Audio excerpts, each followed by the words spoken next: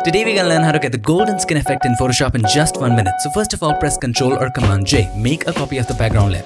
Then go to Filter, Camera RAW filter. Now the only slider that makes it happen is the temperature. So just increase it and there you have the gold.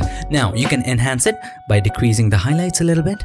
To have more details in the highlights, maybe increase the white to increase more shine to it.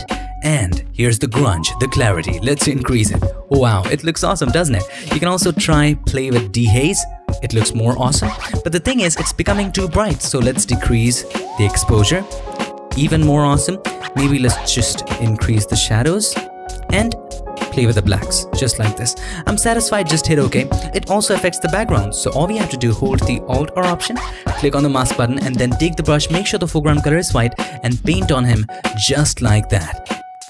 So that's how to create the awesome golden skin effect in Photoshop.